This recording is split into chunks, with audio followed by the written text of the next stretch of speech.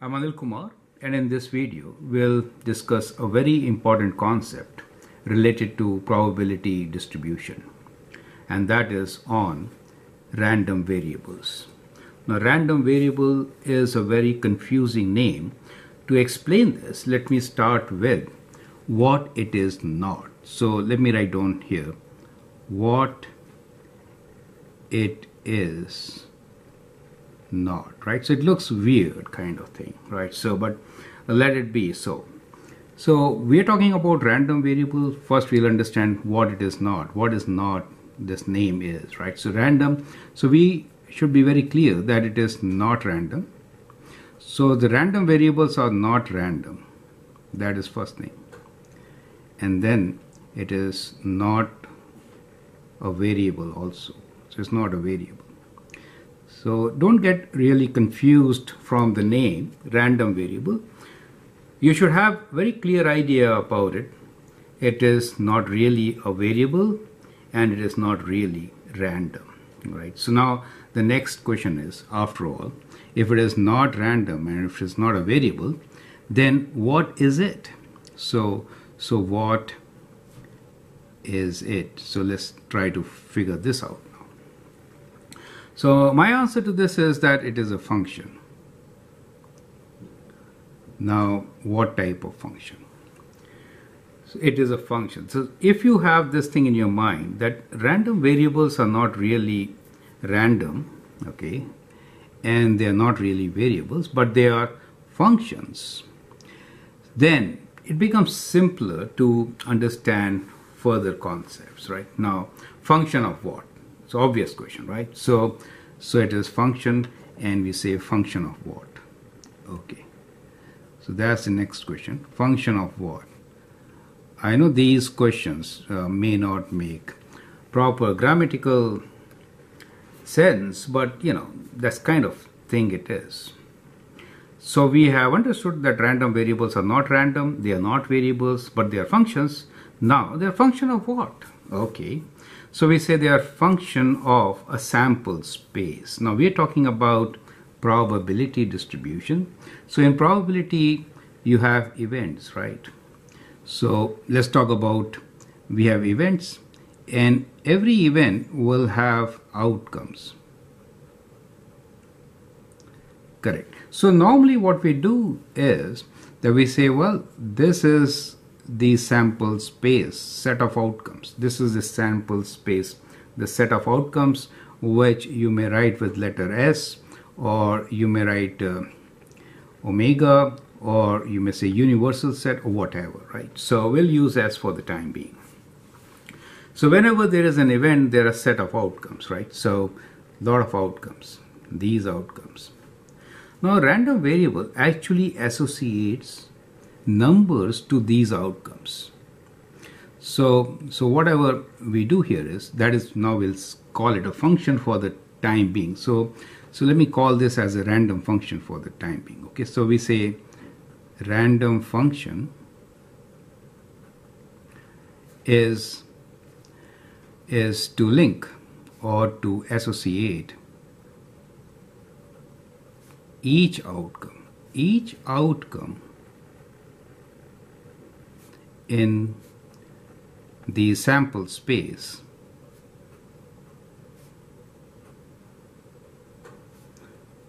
with a real number. So this is what it is. So we define a random function which is actually the random variable. These two are same things, okay? If we are saying we're calling it as a random function to understand, and then we'll just switch over from function to variable whenever required, right? So random function is to associate each outcome in the sample space with a real number, right? So that is how we create a function, right? So let me give you a concrete example. Okay, let's talk about an example now. So in the example, let's take tossing of coins. Let's say we have 2 coins, okay, and we just toss them now. So what are the possibilities? So in this case, what is the possible outcomes. Possible outcomes could be two heads, could be head tails, tail head, or two tails, right? So in our space we have these four countable discrete outcomes. Do you understand? So we are using those terms, and soon we will get into getting used to these terms in more liberal sense. So example, two coins are tossed and then we have four outcomes, possible outcomes. You could get two heads, you could get head or a tail, tail or a head, or two tails. These are four possible outcomes when you toss two coins. We are considering two fair coins. Okay. Now, how to define a random variable or a function in this case? Now we say, well, let's define a random variable for this count of a outcome. So as I said, random function is to associate each outcome in the sample space with a real number. So what we do is we designate the name of the function. Now, first thing is name of the function. So we write name of the function as a capital letter. So name of function, or you can say name of random variable, right? So we'll keep these terms going on. So, right. So name of a function or a random variable. So we say name should be written in a capital letter. For example, X. It could be X, Y, something like that. But normally it is written X as the name of the function, and that is the variable part. I think closest to random variable, this letter X, capital, that too is a variable part. Otherwise, it has no link with being a variable or being random. You will realize how.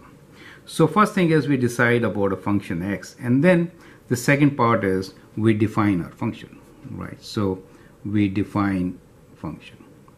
Defining function means what? We are saying random function is to associate each outcome in the sample space with a real number. So we have to convert these outcomes into numbers. That is what really the random variables function is. Okay, so we say we'll define X as a function, and the description is given here. You could say number of heads. For example, do you understand? So just count the number of heads. Now in this particular case, we have defined our random variable by the name X, and the definition is number of heads. I could, make many combinations. We could say number of tails, we could say difference of heads and tails, like that. So whatever you are interested in from the outcome of an experiment or whatever event you are working with, you can analyze that event further with the help of random variables or random functions. So that's the whole idea, is to take it to the next level. So till now we have calculated probabilities for single events, and now we'll look into the group as a whole and see how we can work better with the information we have and draw some other conclusions, right? So that's the whole idea of probability distribution, defining random variables, and then whatever we do next. Okay, so that's the idea of complicating it. Okay, now we have understood that a random variable should be written in a capital letter, could be X, could be Y, whatever, and then you have to define your function. That is, how am I going to associate this random function with the set of outcomes I have in hand, right? So in this case, I'm saying I will associate my random variable, capital X, as number of heads, right? So if I do that, in that case, what happens? Now see what. So what we have here, let me make a table and show it to you what is happening here. Okay. Now, another important thing here is that we have to list all the outcomes, and here in this case we have a case where we have finite number of outcomes, right? Very limited, just 4. So we can write all the outcomes here. So we have 2 heads, or we have head or a tail, or we have tail or a head, or we have 2 tails, correct? So that is what we have in our sample space, right? All the possible outcomes. Now in this case, we have defined our random variable as number of heads. So in the first case, this particular output, let's say these are these 4 outcomes we are talking about in our space. So we say this is my 2 heads. So the number of heads here is how many? 2, right? How many heads are here? Just number 1. How many heads in this case? 1. How many heads in this case? 0. Do you see that? So in this particular case, the random variable x, which is defined as the number of heads when 2 coins are tossed simultaneously. Do you understand, right? So that is the case we are working with, right? And we say that this number, this random variable, will always have a number associated with it. Do you see? So we say random variable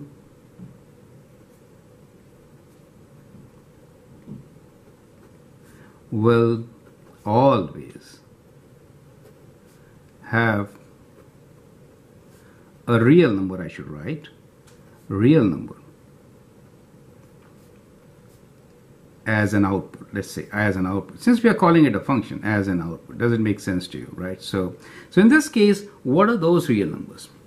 Well, generally, if I say capital X, let me write here, capital X is my random variable, right? So then we write the outputs as xi, right? So we designate by a lowercase x and subscript I, right? So in this case, we'll say, well, if the heads are 2, if the heads are 1, if the heads are 0.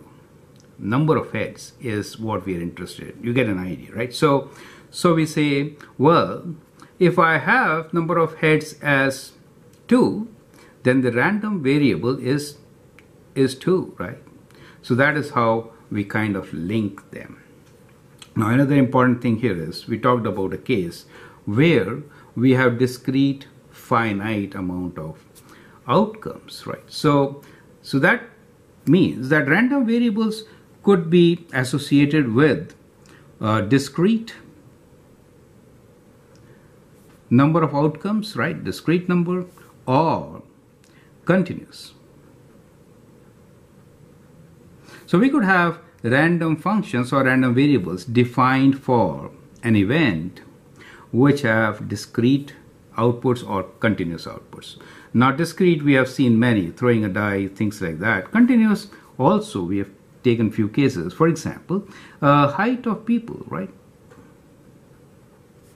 Say height of persons in a group.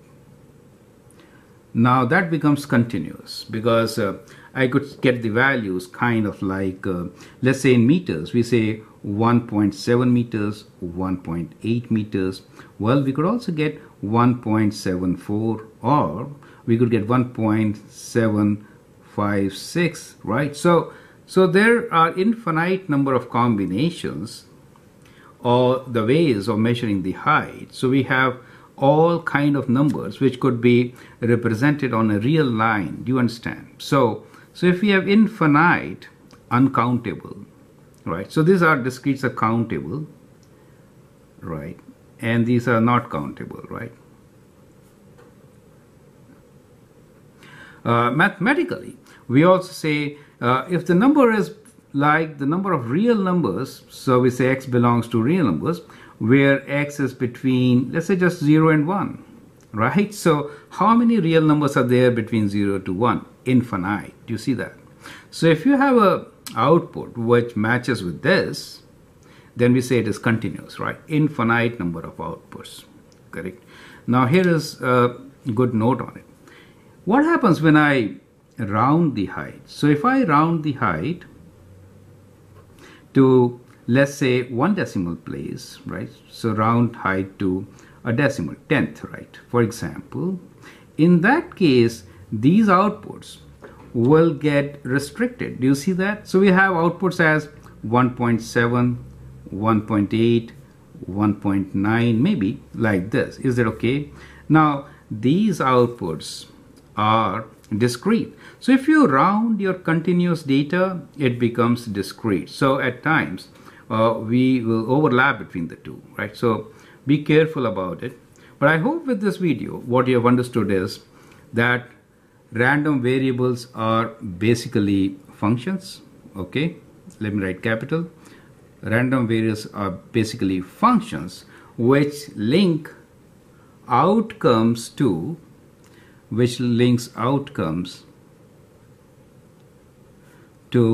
real numbers.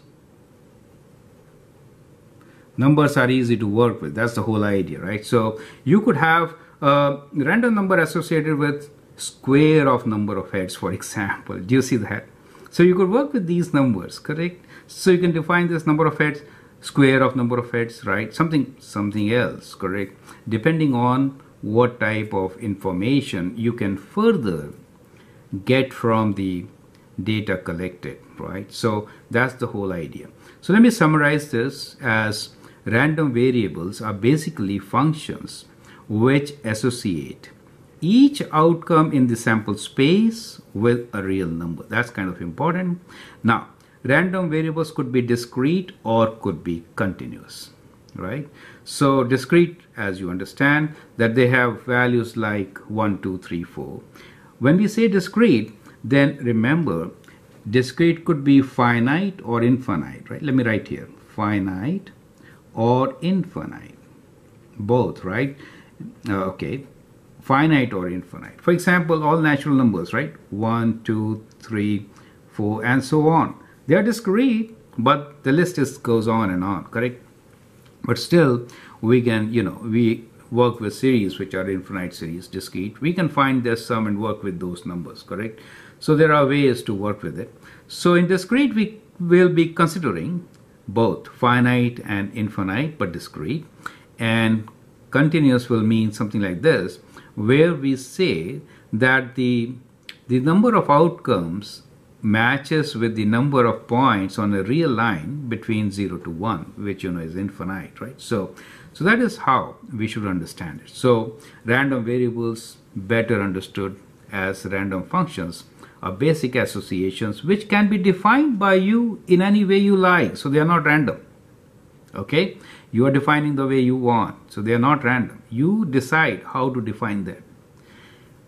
That is why it is not random. And second, it is functions, since it's kind of linking input which comes from the sample space, doing this manipulation on the input and giving you an output in real numbers. I hope with this the concept is clear. We'll move on and take some examples to elaborate and understand it better. I'm Anil Kumar. You can always share and subscribe my videos and also share questions where you need help with. Thank you and all the best.